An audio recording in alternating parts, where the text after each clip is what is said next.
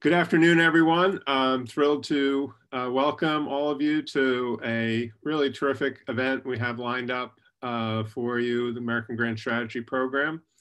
I'm thrilled to be able to have joining us my colleague Matt Perault from Duke University, formerly with Facebook and an expert on technology and policy.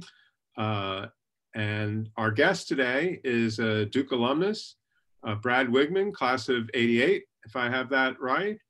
And Brad has had a really distinguished career as an attorney in the federal government, agencies spanning from the Department of Defense, National Security Council, State Department, and he's currently a senior counsel in the National Security Division at the Justice Department.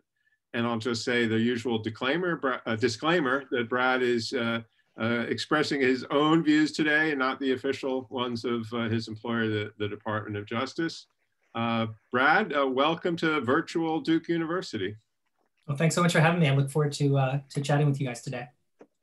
So our plan for this afternoon, Brad is really, he's done work on so many different areas. I think virtually any question relating to national security law, he'll have something to say about.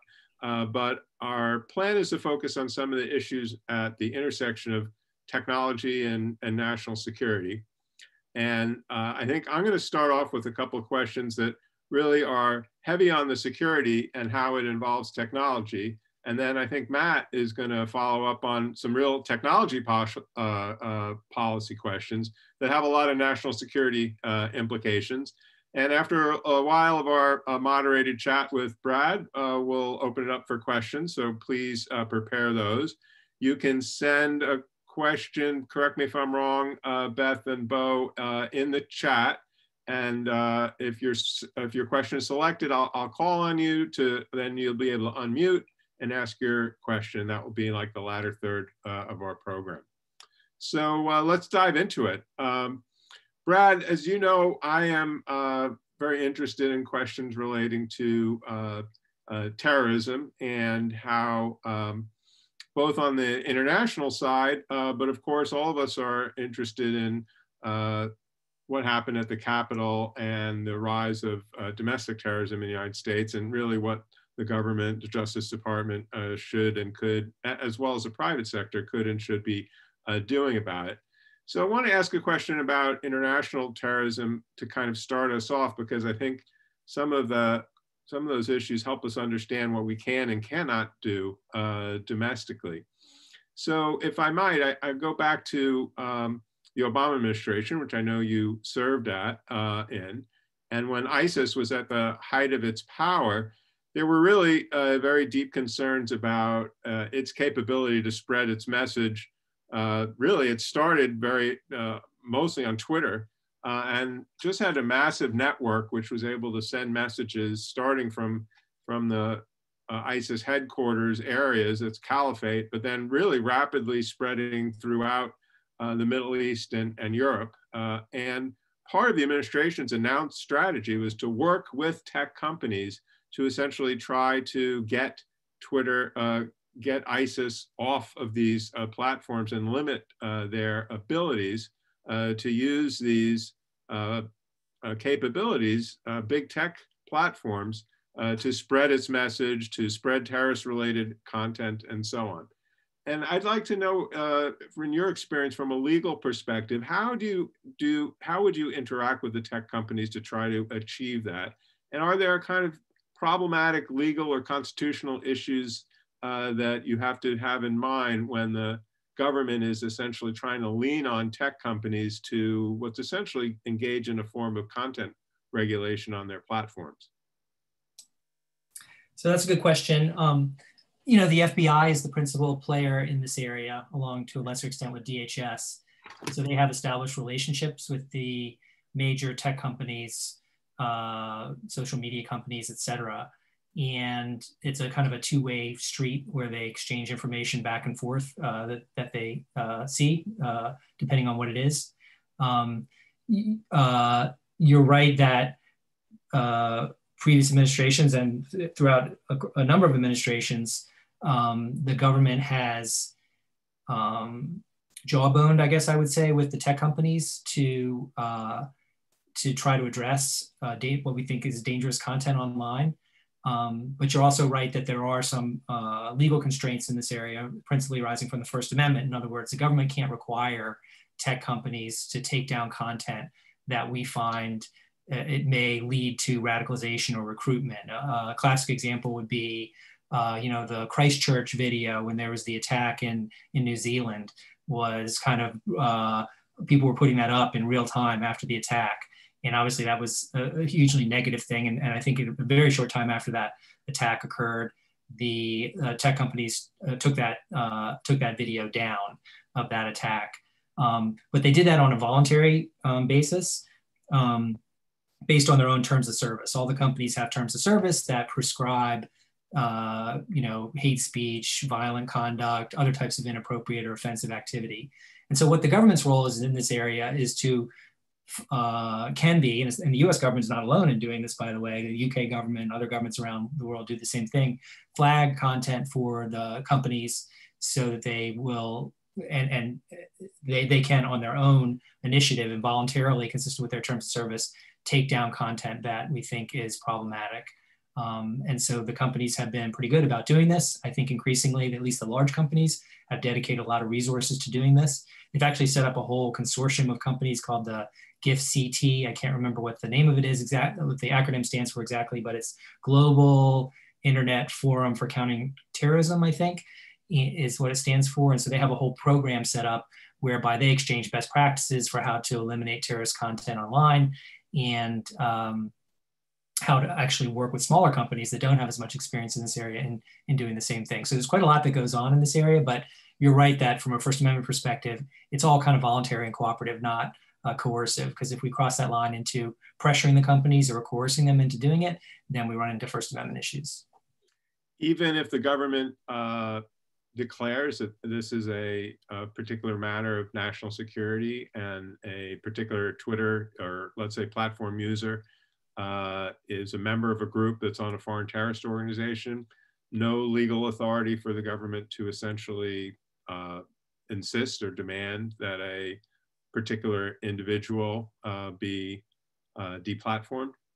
So if it's First Amendment protected speech, we could not insist that platform be taken down. Now, if it's, let's say it's a specially designated global terrorist, or Hamas or Hezbollah or ISIS sets up their own website or Twitter account, yeah, sure, we could do that, because otherwise the company would be arguably providing material support to terrorism, and the companies surely would take that down. I don't think we necessarily had a problem with that, but if it was someone who was designated as a terrorist and they were knowingly providing support to that person or entity and getting out their message, they would have some legal exposure, and I think they would take that down, and that's something that the company itself could face some legal exposure if they didn't. So providing somebody a Twitter account would essentially, I'm sorry to break, pick on Twitter, but a social media account would actually constitute material support for terrorism. It could be on the right facts. Absolutely, it could be on the right facts.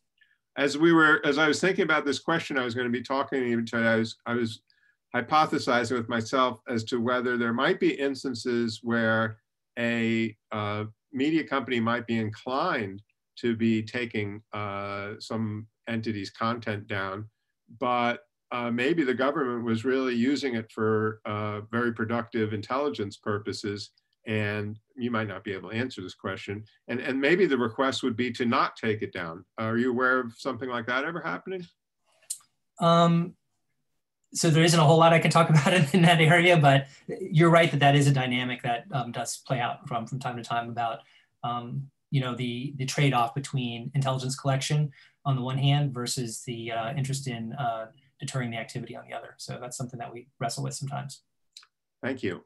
So your answer kind of segued into this next question about this concept of material support, which is really one of the key counterterrorism tools that the Justice Department, where you are, has used over the decades to deal with the threat of international terrorism. So let me just ask this question, and we'll turn it over to Matt.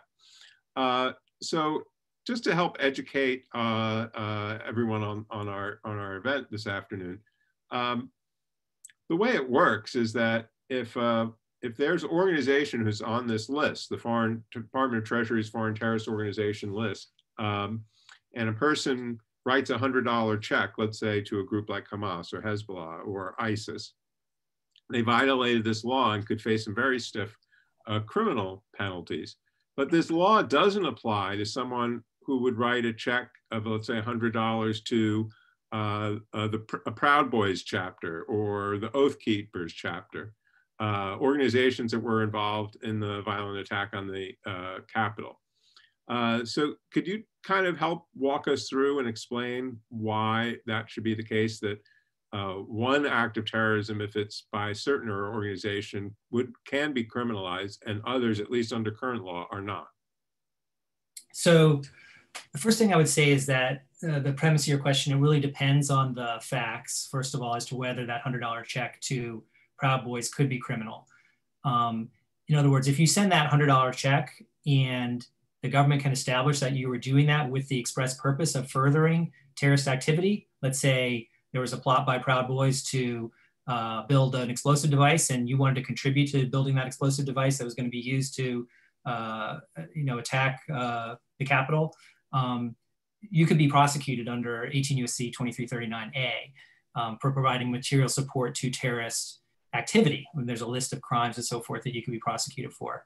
What you're talking about, what you're positing in your hypothetical is...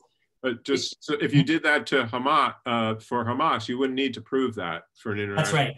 That's right. So that's the difference. In other words, let's say you didn't have that scenario. Instead, all you knew that they were contributing to the group because they like the group. They're not. You don't have any facts establishing that the purpose of the financial donation was to promote any particular crime.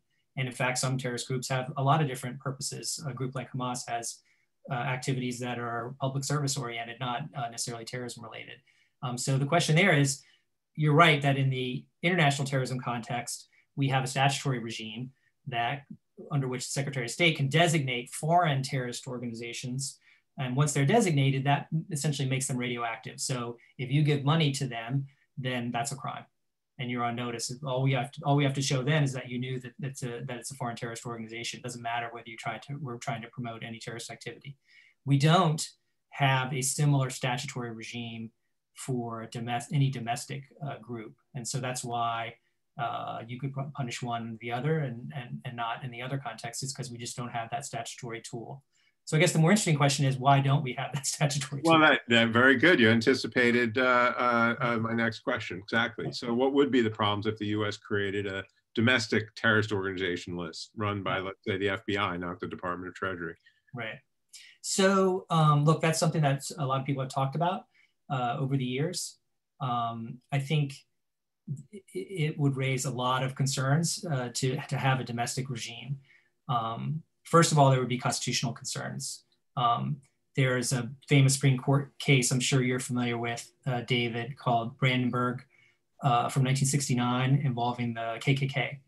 And in that context, the Supreme Court held that you can't criminalize in the domestic context even advocacy of violence. So these were Klan members, I think in Ohio, who went to a rally and were openly advocating violence against the government.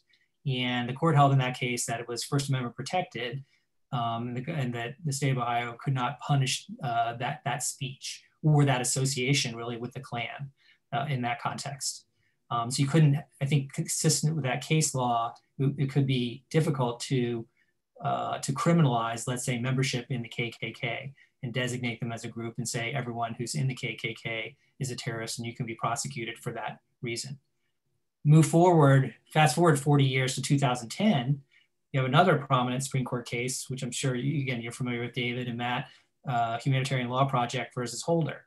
So this is the case involving the FTO statute where a bunch of folks brought suit saying the FTO regime, which I just described, whereby support to foreign terrorist organizations is prohibited, challenged it on First Amendment grounds. And in that context, it was upheld. And they said that even speech-related activities, even activities that some would perceive as innocuous, like training terrorists in how to negotiate peaceful resolution rather than engage in terrorist activity, even that type of support could be prohibited under this statute. And I think it had a lot to do with the fact that it was a foreign group. and that it was a national security threat coming from outside the United States. So I think there'd be a different constitutional analysis. We've never had a domestic terrorism statute or regime, so I can't say for certain how the courts would come out on it, but I think it would raise a lot of issues. It would also raise a host of practical and political problems, which putting aside the pure legal issues, the material support bar is super broad. So if you were to designate Proud Boys or Atomwaffen or the Klan or something as a domestic terrorist group, anyone who knows a person who's in those groups and provides them any support has just committed a federal crime. And so it potentially, just by buying a t-shirt. Exactly, a hotel that lets those people stay there just committed material support. Restaurants that serve them could be prosecuted for providing material support, providing that they know them. So there's a good reason, in other words, not to do this, because it has ripple effects and collateral consequences that just don't exist for groups that are overseas and don't raise those same concerns.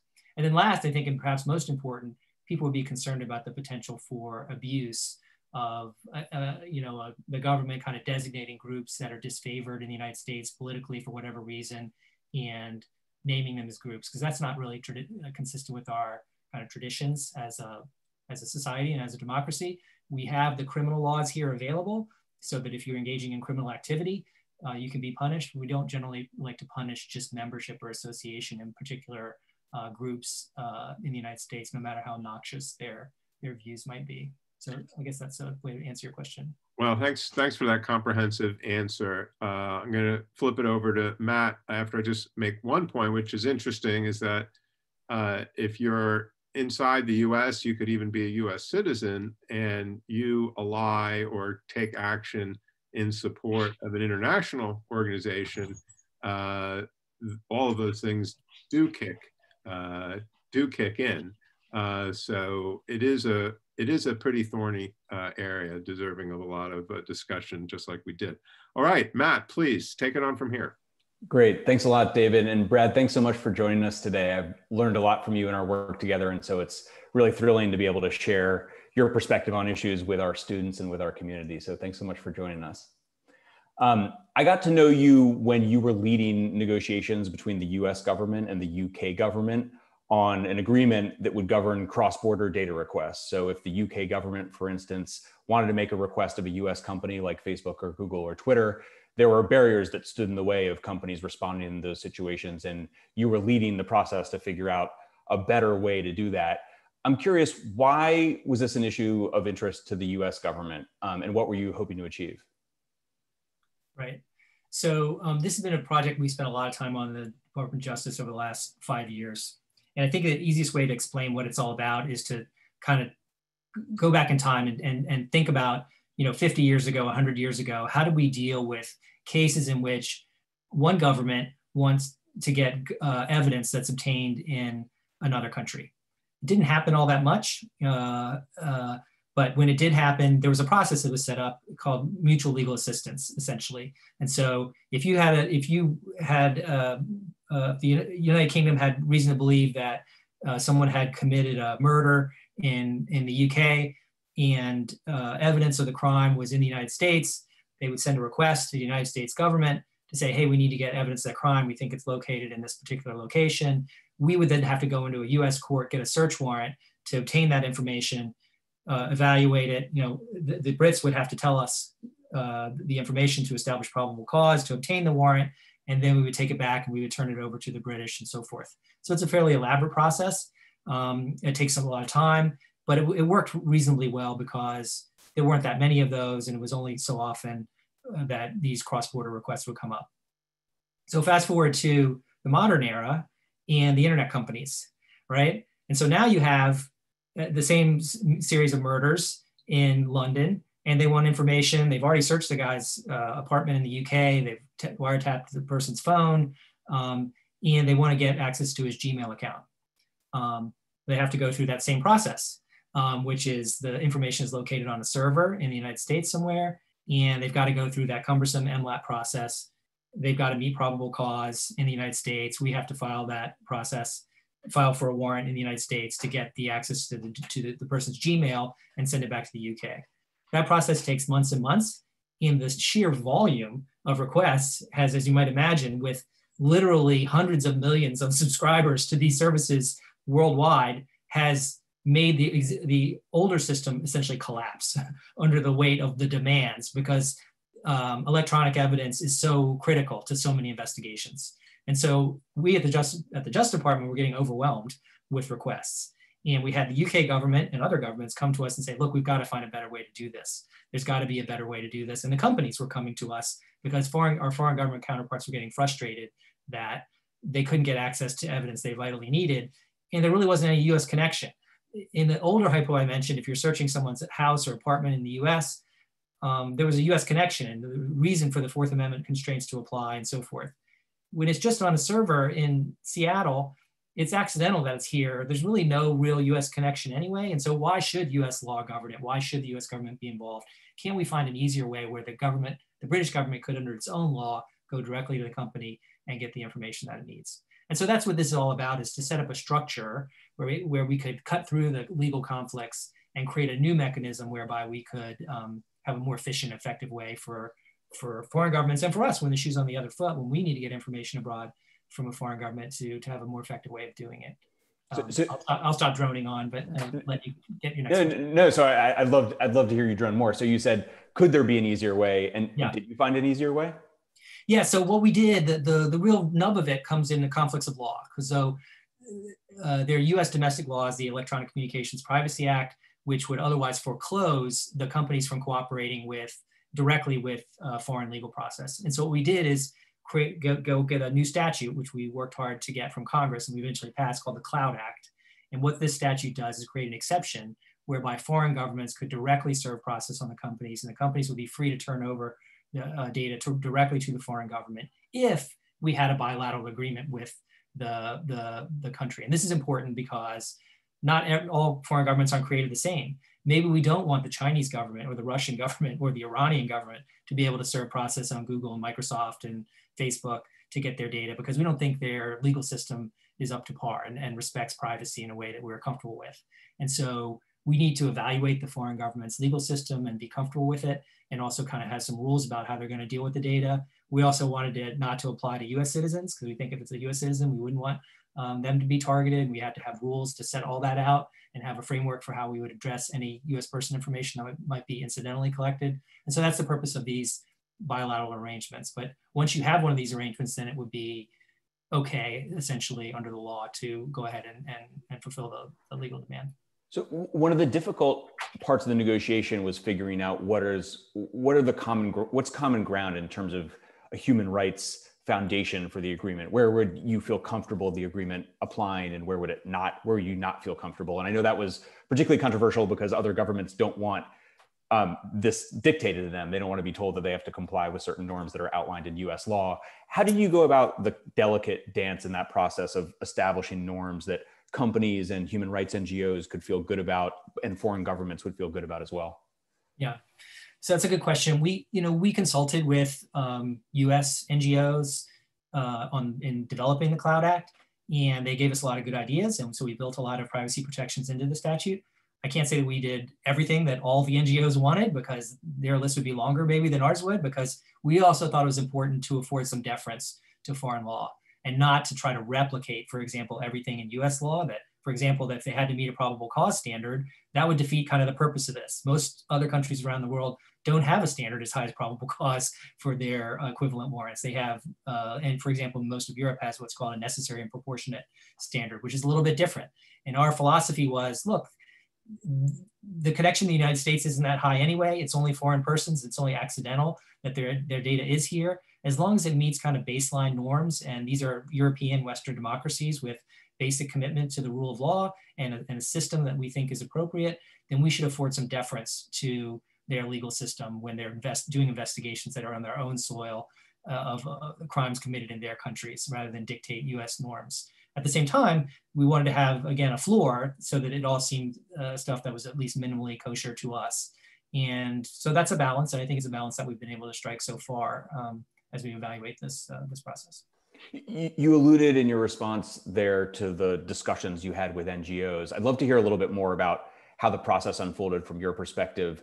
I think a lot of people often think that the relationships between companies and governments are either adversarial, where the Justice Department is filing, an antitrust lawsuit against Google, for instance, or they're sort of uncomfortably cozy, smoke-filled rooms in DC somewhere, people doing backroom negotiations.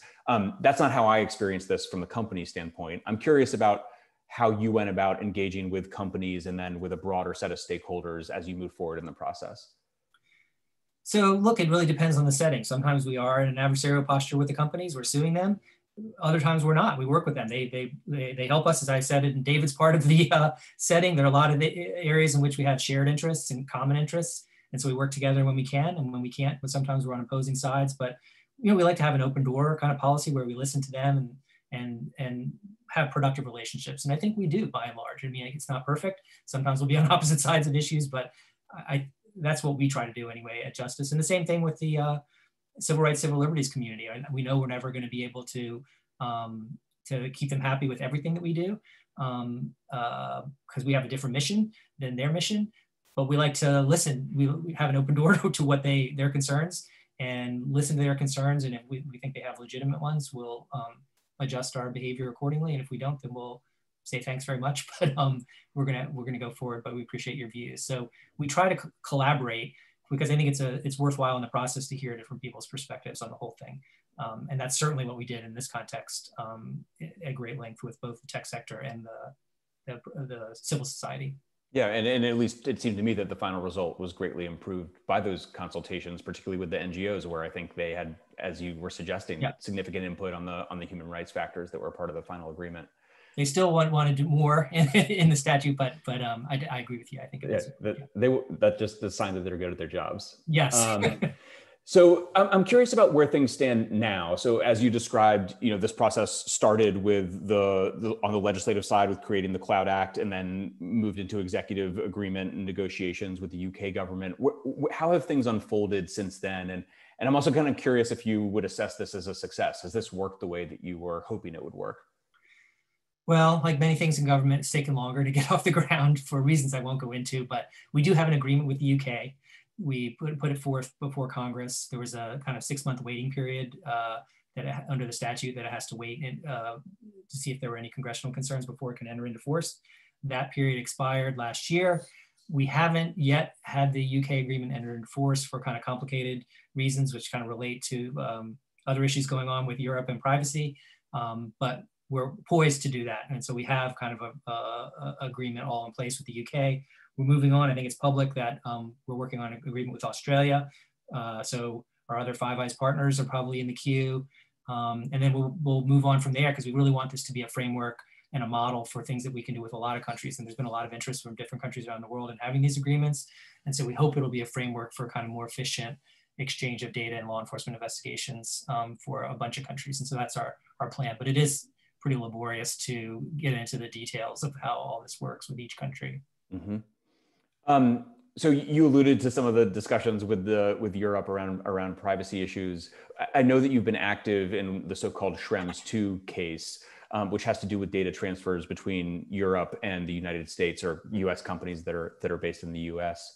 I'm curious again, what is the U.S. government's interest in this issue? It seems like it's an issue between European governments and U.S. tech companies. Why is the U.S. government getting involved? Yeah, so we get involved because we care about U.S. tech companies. We care about transatlantic commerce, and the Schrems II decision has a potentially huge impact on transatlantic commerce. Maybe I'll just take a second to explain what the Schrems II decision was basically about. This is a decision, was a case brought by an Austrian privacy activist named Max Schrems, who basically said, in summary, it's inconsistent with EU privacy law for Facebook to transfer my data to the United States, because the US intelligence community can access that data there in a way that Max Schrems, don't think is consistent with European privacy standards. So US surveillance law, he said, is incompatible with EU privacy standards, and therefore the data can't be transferred to the United States.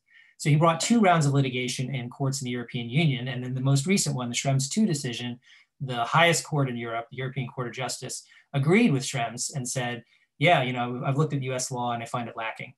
And so it is incompatible with European law for Schrems's data to be for Facebook to transfer Schrems's data to the United States.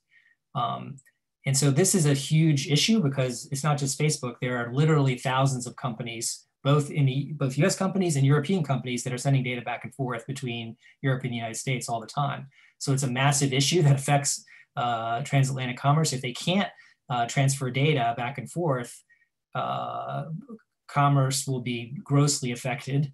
It could result in what we call data localization within Europe, which means they're going to all have to shelter and keep all their data in place in Europe, which is really just not practical for a lot of companies. And so it's an issue that we in the US government are keenly interested in resolving so that European transatlantic commerce is not undermined fundamentally. And the reason why we feel responsible is the nub of the issue is US surveillance law. And that's why it's a national security issue. Is this underlying concern is about our collection under FISA, the Foreign Intelligence Surveillance Act, or under our broader constitutional authority to collect intelligence under Executive Order 12333. Could you guys just give one quick example of the kind of data transfer you're actually talking about? So Facebook, if you have a Facebook account, your data might be transferred to Facebook just for their offices in San Francisco for processing, right? Just as part of Facebook's, Mac might be able to explain it better than me, why Facebook needs to transfer data to the United States. Yeah, I mean, Facebook's network is entirely enmeshed. So if you're a European user and you post a photo and an American user comments on it, or the reverse, that could be European data transferred to the United States in a circumstance like that. And that's the kind of thing that happens at, Brad, you were talking previously about the kind of new scale of tech companies. That's the kind of thing that happens probably billions of times a day. Right. Yeah. Or even if you're Ford Motor Company, you're not a tech company, and you have your HR data of your employees, and your HR center is in Topeka, Kansas, then you're sending your HR data there, and your employees in Europe, their data is going there. So that's a great point. We actually talked to my class on Monday night about whether Ford was a tech company now, and then I think Monday earlier in the day they announced that they'd be using Android software in their cars, which kind of brings the issue to the fore. You mentioned in talking about it that it's not just big tech companies that are involved. You mentioned Ford as one possible additional company that would be affected. What are others? Like how pervasive is this issue? I mean, clearly, I do think people think it's just Facebook, Google, Amazon, Apple issue. It's clearly broader than that. Who else do you have in mind? It could be any company, healthcare companies that are transferring healthcare data, which that's one of the concerns, particularly during COVID. Right. There's information that they need to transfer back and forth for their own purposes, and that could be adversely affected. Mm-hmm. Financial companies, investment issues, it runs the whole gamut of the economy. Mm-hmm. So that's why it's such an important issue. So your office at the Justice Department drafted a paper that's pretty detailed on components of the U.S. surveillance regime. First of all, what's in the paper? What are the points that you're trying to make there? And then what's the value of this type of work product? Right. So the purpose of this paper, so to take a step back, the European Court of Justice identified kind of very specific defects in U.S. law. So under what's called, I won't get into all the details, but it's what's called Section 702 of the Foreign Intelligence Surveillance Act, which is something that authorizes us to collect information on non-US persons outside the United States. And they said that was not necessary and proportionate collection under EU law, and there wasn't enough independent review of how that collection is conducted. They also faulted our collection under Executive Order 12333, which is kind of our collection against foreign nationals outside the United States, where it's not compulsory. You're not going to a company and collecting it, but you're doing it through unilateral means. And they said that, particularly in bulk, is not adequately constrained under EU law. Important to note, our perspective is most European member states have much the same collection activities as the United States does, and yet they are not being criticized by the European Court of Justice. They're beyond the scope of jurisdiction, even, is what we're being told by our European counterparts, is it's not within their purview to review even the same intelligence collection practices that are engaged in by Germany, France, Italy, et cetera. But the United States, because of the quirk of EU law, is subject to their review. So that's obviously not something we find terribly satisfactory. So the purpose of the white paper was essentially to arm companies, or at least to provide arguments that they could make in response to the Schrems decision as to why, notwithstanding the court's judgment, there are adequate protections, privacy protections in US law that either occurred after the Schrems decision came into effect and so weren't taken into account, or were overlooked and really not addressed in the court's opinion, so that the companies have an argument that they can make if they're confronted by European regulators who say, look, under the Schrems decision, you're not allowed to do this. Because the one silver lining of the Schrems decision was that it said companies have to make a case-by-case evaluation as to whether they can transfer data in the absence of what's called an adequacy finding. And so in order to fulfill that obligation, we're providing them information so that companies can make their judgments as the court instructed them to do on a case-by-case basis as to whether US law is adequate. So we're giving them some information that they might know about otherwise arcane US law so that they can make their arguments to the European regulators. Where does this issue stand now, and what's happening next, and what's the ongoing role of the US government going to be? So we are now negotiating, or we're in discussions with the European Commission about what steps we can take to get a renewed adequacy finding. That was what was struck down by the court in Schrems, which is a finding that US law is adequate, such that data can flow back and forth. And so now we'd like to get a new adequacy finding that we hope will withstand scrutiny from the ECJ. And so we're thinking about what changes or adjustments we can make in US law to essentially get back in the good graces of the European courts and have that finding, which will no doubt be challenged again, whatever we do, and hopefully will withstand scrutiny the next time. So that's where we are now, is working with the Europeans to see if we can come to an agreement. Great. David, should we turn it over to student questions, or do you have any others you'd like to ask? That would be great. Folks should chat Bo Carlson on the chat function if you have questions. Let me make a couple of announcements before we turn to that. So next week, a week from today, on February 10th, we're going to be hosting Ben Wittes of Lawfare. I don't know if students, those of you who kind of follow national security law, Lawfare is like one of the premier blogs, websites. Didn't even exist 7 or 8 years ago, but it's a great place to go to see a lot of discussion about the kinds of things we're talking about today and the full range of national security law issues.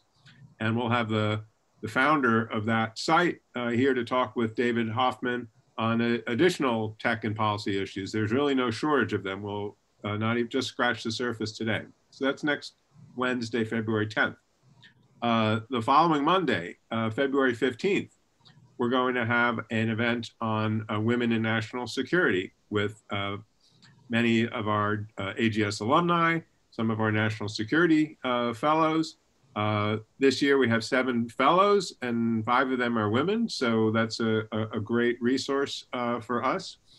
And they'll be talking about both their careers, the opportunities that are available in national security, of course, some of the challenges that they have faced. 2 weeks from today, on Wednesday, February 17th, we will have Kim Gaddis, who's an award-winning journalist and author, talking about the Iran-Saudi Arabia relationship and its impact on the Middle East. That, of course, is a fascinating topic, and I haven't read the book, and I intend to, but I've heard it's a fantastic book, and I can't wait to read it and hear what she has to say 2 weeks from now. Of course, we have more events coming up throughout the year. You can check it out on the AGS website for our calendar of events. And let's turn to our first questioner, and that is going to be Gerardo Gomez. Gerardo. Yeah, hi. Thank you very much, Mr. Wiegmann, for coming here to speak. It's been very, very interesting to hear your perspective on these issues. So I have this debate with my parents all the time, and it's pretty much considering that the US has hundreds of smartphones from domestic terror attacks, what are some of the ethical and legal boundaries of having a company like Apple or Samsung create an algorithm that can unlock those phones from a government perspective? Are you talking about phones where there's suspected evidence of a crime that the FBI believes might be on the phone, and the question is, can the government get the company's help unlocking the phone so they get access to that evidence? Is that the question, Gerardo? Yeah. What are the ethical and legal Sure. difficulties with that? Yeah, so that's a good question. It goes to essentially the encryption debate, or what we at DOJ call the lawful access issue. You know, I'll just tell you my own view, and I think it's one that Department of Justice has held and the FBI has held across administrations, but I know it's super controversial, is that, look, there's not really a difference between a cell phone and your house, or even something your suitcase, your underwear drawer. Once a judge has found that there's probable cause to believe that there's been criminal activity and that the place to be searched contains evidence of that criminal activity, it's important for us as a society to be able to get access to that place, whether it's your house, which we clearly can do, whether it's your suitcase, or whether it's your cell phone.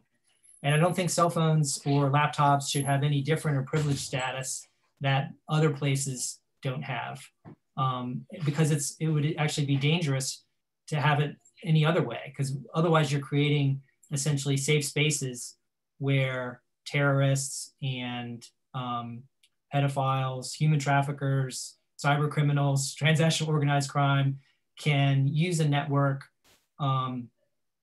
with impunity, that they could not be discovered by the government because they have a place that the government can't penetrate, even if they have a warrant to get access to it. So I know this is controversial because I think a lot of privacy advocates say, no, people should have ability to communicate in private and not have the government be able to get access. And I get they should be able to communicate in private, but not where the government has a warrant to get access to their communications. And we obviously have had wiretaps on phones for many years, for regular phones, and have had that for centuries. I mean, since phones were created, obviously not for centuries, but for decades. And I don't see why the new changes in technology change that balance. But I know a lot of people in the privacy community and the tech sector disagree with that fundamentally.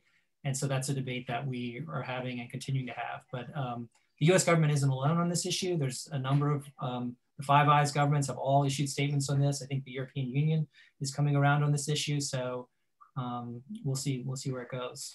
Well, let me press your analogy just a little bit further. So if you had a house, let's say it had a super kryptonite lock on it, and the government is having trouble breaking through the door, couldn't use the usual battering ram to get through the door. What the government's position is that the company that makes the lock, and they're not in the business of breaking open locks, they're in the business of actually making locks that are really secure, that their customers really want.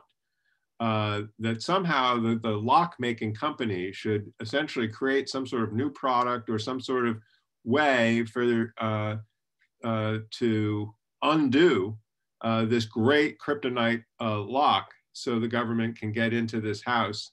And you're saying that the government should be able to force the lock making company to create that product, the unlock product. And that's one of the arguments about what the companies don't think they should be compelled to essentially create a product that undoes an important feature of their phones, which is encryption that people like and want to buy. They're not in the business of creating unencryption products. They're in the business of creating phones that people want to use. Yeah, so I would say exactly that. Yes, we do want the companies to have to be able to do that. Imagine if you're living on the street and your kid wanders down the street and disappears into that house with that lock, and your kid is in there, and the neighbors saw the kid go into the house, and unfortunately there's a lock on. Accept that result that, I'm sorry, your child disappeared. There's nothing that can be done. There's just nothing that the government can do. They can't get in the house. There's no warrant that would allow them to go in there. It's too bad for you. That's essentially what the tech companies are saying with respect to, let's say, child exploitation activity that is going on online, where the government has no ability to access those communications. So yeah, I would take that example, and I would say there's precedent for it. Certainly in the wiretap context, we have for many years required phone companies, ordinary phone companies, to have the capability to allow the government to wiretap phones. They're not in the business they're in the business of facilitating phone communications, not to help the government. But the Congress passed a law that says, look, you have an obligation as a company in our society to create the ability to cooperate with government demands. And so we've done this in other contexts, and so it would not be novel. Okay, I could take this analogy one step further, but I think we want to get to other questioners. Let's see, we have Rachel Pfeiffer. I think this will be a question that's being read. Thank you, Professor Schanzer. So Rachel Pfeiffer has a question, and then I'll be reading that, and we'll have a series of audience questions after that. So the question is, could a comprehensive US privacy law sufficiently satisfy concerns from the European Court of Justice?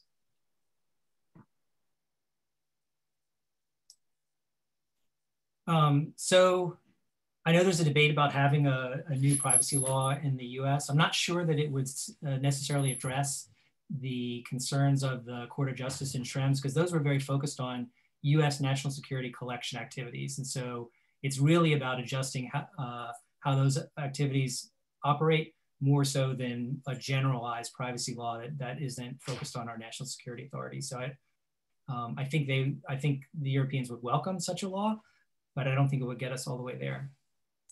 Okay, Peter Connolly.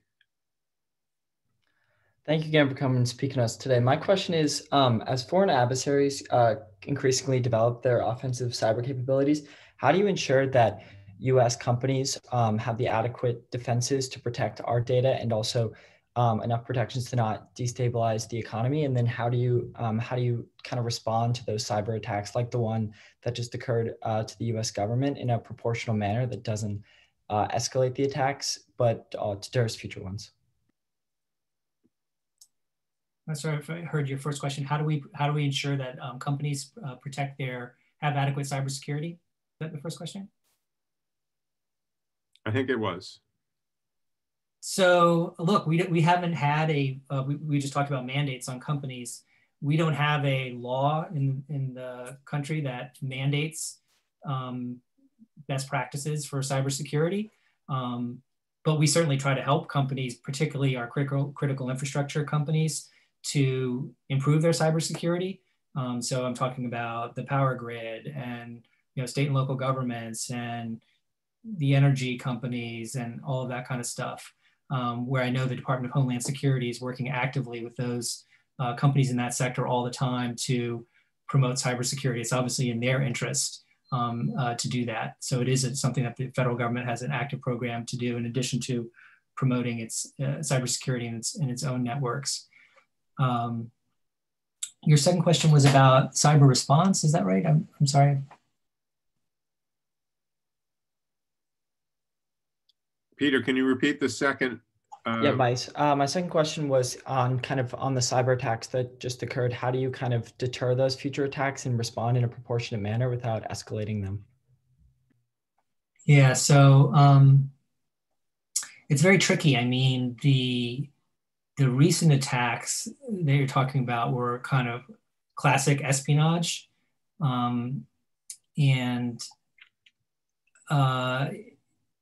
it's a very sensitive issue because all governments engage in espionage, and so we want to build our defenses. But in terms of what might be an appropriate kind of counter response, we have to keep that in mind. And there are norms essentially of government behavior.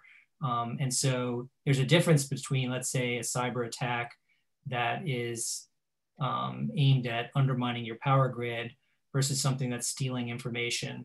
And so that will affect what kind of response you think is appropriate. But look, the main thing is to try to build defenses, to try to understand what the scope of the attack is in terms of what information was obtained. And in terms of deterrence, we certainly have brought some criminal cases here at DOJ against actors, but that only goes so far if we can't obtain custody of the individual. So there are some cyber response activities, offensive cyber capabilities that we maintain. I can't talk a lot about those, but those are things that can also be brought to bear when appropriate. But again, we have to take into account what the facts are of the intrusion before we decided whether and how to employ those. So let me recommend a great book, David Sanger, The Perfect Weapon, which really gets into the emerging field of cybersecurity and this whole, and cyber warfare, and this whole question of how do you deter, what are proportionate responses, what are the risks if you do respond, and so on. So it's a great book. Okay, next question, Gia DeHart. Thanks, Professor. I was asked by the Q&A moderator to define some of the terms in my question. So I have a question about the GIFCT, which is the Global Internet Forum to Counter Terrorism, a group of tech companies seeking to remove online extremist content. And my question is about their hash sharing consortium, which essentially assigns a digital fingerprint to removed content and then shares that fingerprint with other tech companies to prevent its upload. But even if the content is altered by a second, the extremists can bypass that and still upload their content. So my question is, should the GIFCT consider a digital locker to allow this content to be archived? And if so, how could that information be shared with the US government and our partners? In terms of, I'm thinking more intelligence analysis, not for prosecution. Is this something you've had a chance to deal with, Brad, or is that outside your bailiwick? I don't. Maybe the questioner could tell me what that means exactly in terms of a digital locker. I'm not familiar with it. Gia, what's a digital locker? So essentially the GIFCT removes the extremist content, but once it's removed, they don't store it. Like the content itself is not stored. It assigns a digital fingerprint, like a code, to that specific content. And it resulted in a lot of war crimes being lost, specifically in Syria. So I guess I'm wondering, would the government be interested in the GIFCT archiving this actual content so that we can analyze it and understand how extremists recruit and work together, and then incorporate that in our own intelligence work?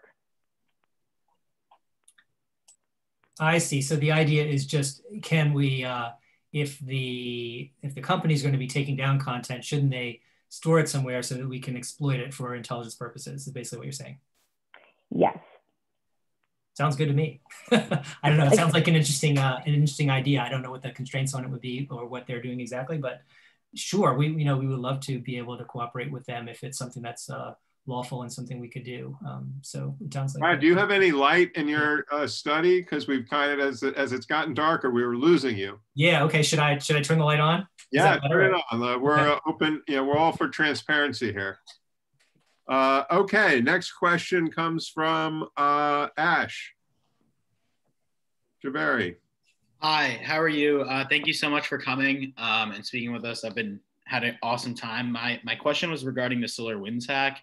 I'd just like to get kind of your take on it, and like kind of what it means for the US that so many companies and also executive agencies were affected, and kind of what that says about the US cybersecurity infrastructure, and also kind of how Biden might be different in dealing with this particular incident and maybe future incidents, and how he differs from Trump in that regards. So let me just say right up front, I haven't been working on the SolarWinds thing, so I can't really comment much in detail on it specifically, other than what I said earlier about the nature of the problem. But obviously it's just a truism to say it's deeply, deeply troubling that they were able to exploit the software to get access to so much information, and a deeply damaging act of espionage. So anytime you have an episode like this, there's a lot of soul searching in the government about what we can do better to try to protect government networks and other networks. And so there's a lot of that work is going to be going on. I think it would be going on, probably started in the Trump administration, be going on in the Biden administration. I'm not sure it's a partisan issue one way or the other on something like this. I think either administration would be keenly interested in seeing what we could do to try to prevent something like this from occurring again. Okay, Grayson. All right. Thank you so much for taking the time to speak with us today. I have more a general question, and that is, it seems to me that overall, as technology advances exponentially, we're desperately trying to develop and sustain methods of security and privacy. And so I wonder if that reactive approach is perpetual, or is it possible to ever be proactive, or at least be more proactive than reactive?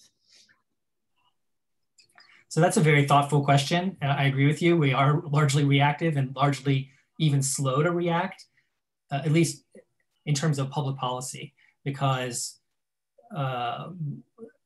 Washington and Congress and the executive branch is overwhelmed with issues, and it's the issue of the day. Let's say solar winds occurs, and then people are responding to that problem, or 9/11 occurs and people are responding to that crisis. And that's what we do as a government.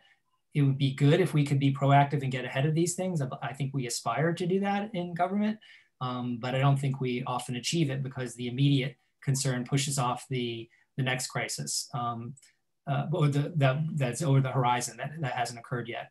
So I guess to answer your question, I wish we could. We try to, but I don't think we often do.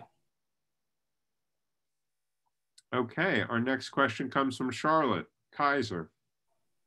Great, and I'll be reading the question from Charlotte Kaiser.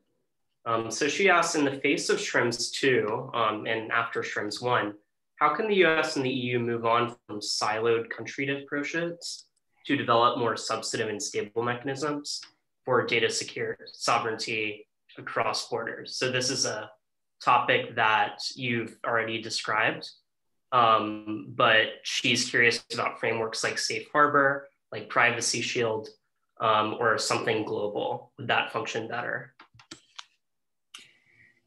Yeah, so it's a good question. We're working, as I said earlier, to try to get a new framework for US adequacy so that the US will be deemed adequate.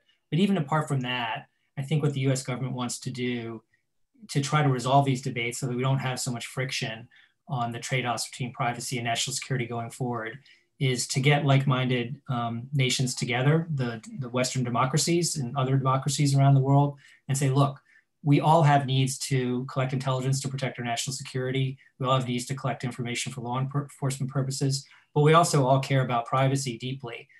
We address it in different ways, but we want to protect the privacy and civil liberties interests of our citizens.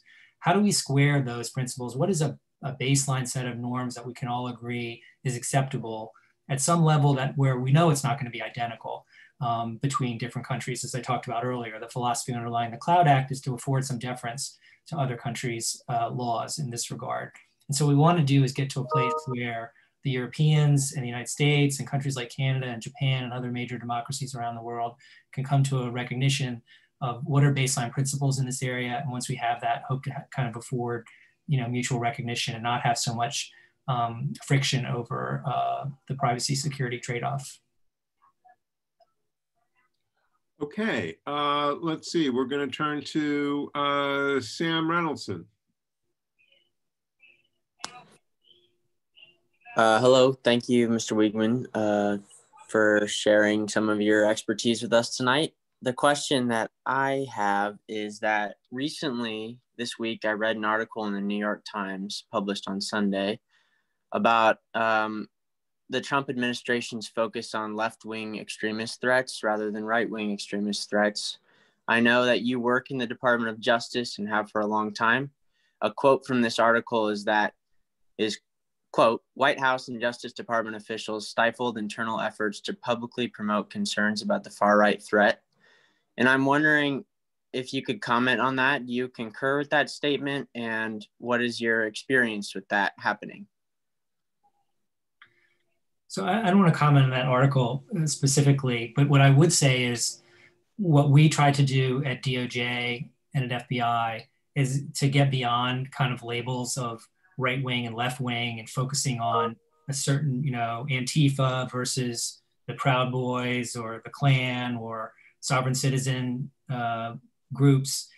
Look, for the career people at FBI and DOJ, we're all about trying to protect people from any violence. It doesn't matter what the group is, but if it's a group that's espousing violence, then or plotting violence, we want to stop it, whether it's a radical environmental group, an anarchist group, a white supremacist group, any of those groups. And so we don't even like the labels of right wing and left wing, because I think those labels, for people who are on the right end of the spectrum, they don't like to be associated with the right wing groups because they're on the right and they don't agree with that ideology. The same thing on the left. They don't want to be, if it's a left wing, so-called left wing terrorist group, they don't want it to be called left wing because they may share some ideas of that group and not commit to the violence that they espouse. So I think what's most important is to focus on all the threats. And I think that's what FBI has done. They don't, some of it is not in the spotlight, but you'll see a lot of investigations and prosecutions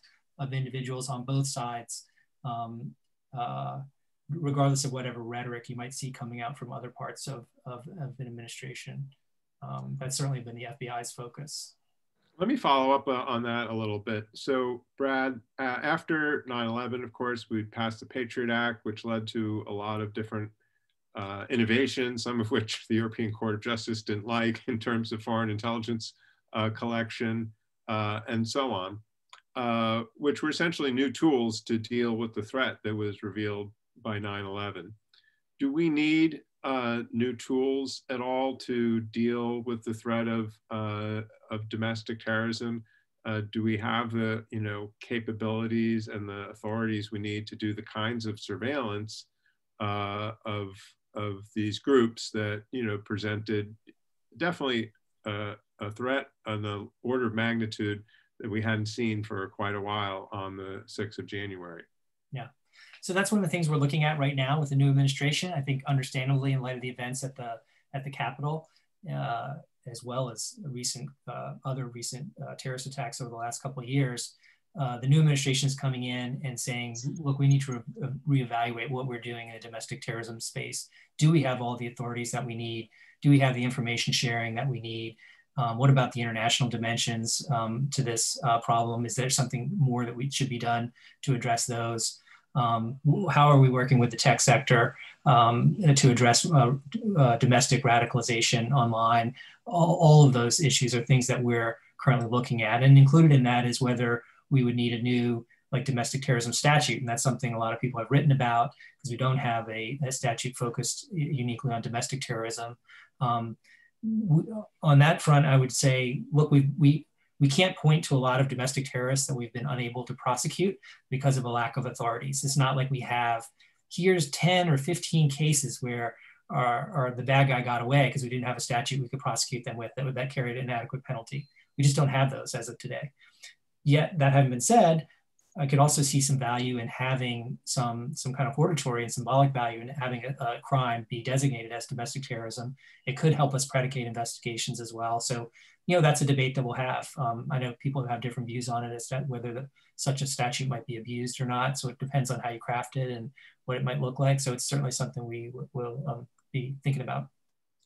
Just so that word didn't slip by our viewers, when you say, if you have some sort of new statute, new law, that gives you an opportunity to what you call predicate, essentially open an investigation if under these authorities where you might not, and also that can form the basis, if you have probable cause, that law has been violated, to get a warrant to do more surveillance. So whatever the authorities are can affect what you can investigate and what kinds of surveillance you can do as well. Is that what you were getting at?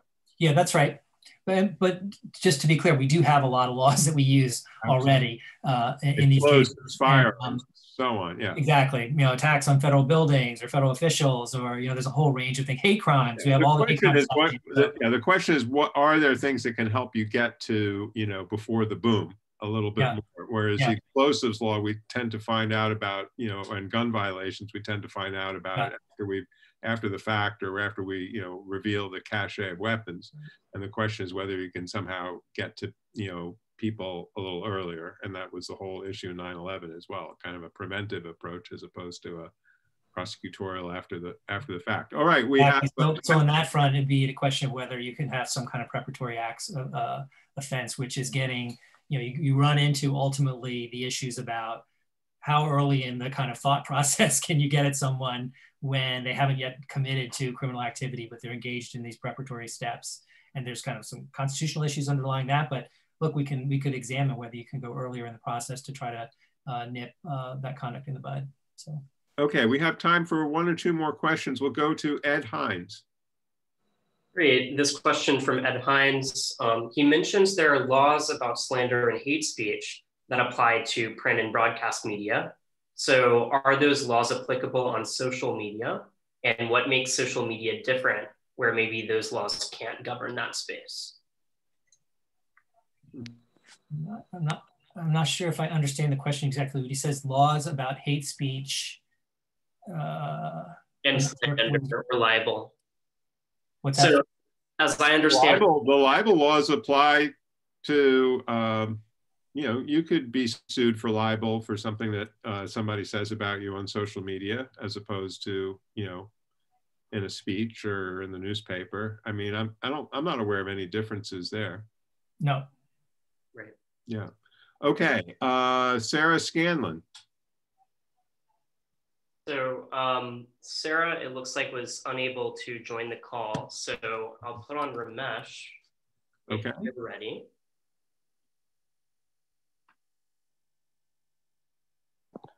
Hi, this is Ramesh. My question is the government taking any position on the private crypto networks that are possible channels for financing for domestic terrorism? Thank you. Cryptocurrency. Oh, cryptocurrency. Yeah. Crypto networks and the cryptocurrencies are, transfer vehicles, right? But there are private distributed crypto networks that have been created. In other words, a huge proliferation of them. I'm very curious about, is the government, traditionally the government has been tracking payment networks over the years, decades, in fact, from SWIFT to the more modern ones. I'm very curious about where the government stands today, at least is aware about, in terms of the proliferation of these new types of networks, which are all heavy on crypto. Got it. Why don't you let Brad try to answer? So if he means encrypted communication platforms, whereby they can exchange views and information and conspire and plot, it brings me back to the earlier debate we were having just about encryption and lawful access. So domestic terrorism is a prime example of a way in which people can exploit encrypted communications platforms to engage in really dangerous and negative social behavior free from the fear of government intrusion. So yes, it raises the same lawful access issues that I was mentioning in response to an earlier question, where the government would very much like to get to a world in which, with a warrant, with appropriate due process, we could gain access to those communications as appropriate to try to prevent domestic terrorist attacks. I don't know if I know you had a question you wanted to kind of use to finish us off this evening. Suppose, Brad. Yeah, I'd love to ask what advice you have for Duke students who are interested in the career in this career. Well, I guess my advice would be work hard, get good grades. There's a lot of people who want to work in national security or in government, and so it's not necessarily easy, but if you show an interest, I think it helps if you're applying for jobs to do internships, try to get internships with agencies because it shows an interest, work on journals at school that are focused on this area, because I think demonstrated interest is also as important as, how you're doing in school. And look, I would encourage people to do it because for me, it's been a great career. I've really enjoyed working in government. They're fascinating issues. It's good to feel like you're doing something useful and important, and it's never been dull. And you don't make as much money as you do in a fancy Wall Street job, but it has its own rewards. So I would encourage people, if they're interested, to pursue it. And certainly, I'm happy to help any Duke student. I'm a Duke grad myself, and so I'm always on the lookout for anyone from Duke. If I can help you in any way, let me know. Was there anything about your Duke experience that resulted or kind of led you to the career that you've had with all these different agencies and dealing with these national security issues? Well, I wish I could say yes, but when I was graduating college, I had no idea what I wanted to do. I was one of the kids that just drifted on into law school after I was in undergrad, and then I went to a law firm. And I actually, my own career path isn't a very good example of how to get into national security, because it was only fortuitous, really, that I kind of fell into it when a partner at my old law firm, went to the Department of Defense, and I kind of followed him over there, where I met David and started working with him when he was also there. But so it depends, and so people have different ways that they fall into different things. But I've certainly enjoyed it, so I definitely encourage people, if they're interested in this area, to work in it. And we welcome. We need new smart young people to work, and I'm thrilled that we do have a lot of them coming in, and so I hope we keep the pipeline coming. Yeah, and back in ancient history, though, when we went to law school, there really wasn't this field of national security law and a set of courses and blogs and big positions that in both the public and private sector. Imagine all these issues that the tech companies are dealing with. They need really good lawyers to work on, whether it's the Schrems 2 or content regulation or things of that nature. So there are loads of opportunities, both in policy and legal policy issues. Well, thank you so much, Brad. Boy, we had a tremendous turnout. You can see the student interest in these topics stimulated by the kinds of courses Matt and I and many of our other faculty are offering now in this area. So it was incredibly timely. We're not allowed to, since with COVID, we can't have you at Duke for a nice dinner, and since you're a public servant, you can't take the huge honoraria that we provide for our speakers. Well, not really, but we can offer you this coming in the mail soon is this Duke American Grand Strategy Program t-shirt. You'll want to wear that at the DOJ gym when you bump into Merrick Garland and all the incoming people in the Biden administration. Many people from the Department of Justice. Lisa Monaco, in fact, they're going to hope, once confirmed, to be the deputy AG. She has one of these t-shirts, and now you will too. So that's pretty cool. Well, Lisa and I can get together and with our t-shirts, and we'll have a cookout or something. So that'll be great. Socially distant, masked, and so on. So we're thrilled. We can't thank you enough, and been a real inspiration to all of our students, and so knowledgeable. And many thanks. And hopefully next time we'll be able to have you on campus and take in a basketball game. How's that? Well, thank you so much for having me. I really appreciate it. I hope it wasn't too boring for your students today. And I'm only disappointed I didn't get any Duke basketball questions, because that's what that probably people would find that more interesting and fun to talk about. Though I'm happy to stay on if people want to talk about. We'll say when Brad and I worked together at the Department of Defense in a suite of windowless offices with, that was one big giant safe. You always knew Duke lost if the door was closed and there was a black flag outside, and he was in a really bad mood, because this was the first serious Duke basketball fan I ever really came across. And then who knew? My office would be just a couple 100 yards from the temple of basketball, Cameron Indoor Stadium. But that's just the way things go, and you never know. Do you go to a lot of games yourself, David, or no? I'm way too far down on the totem pole to get tickets. Is that right? So every once in a while. Thank you, everybody. We're adjourned for this evening. Please join us for our events next week, and please join me in giving a virtual thank you to Brad Wiegmann. Thanks very much. All right, we're adjourned.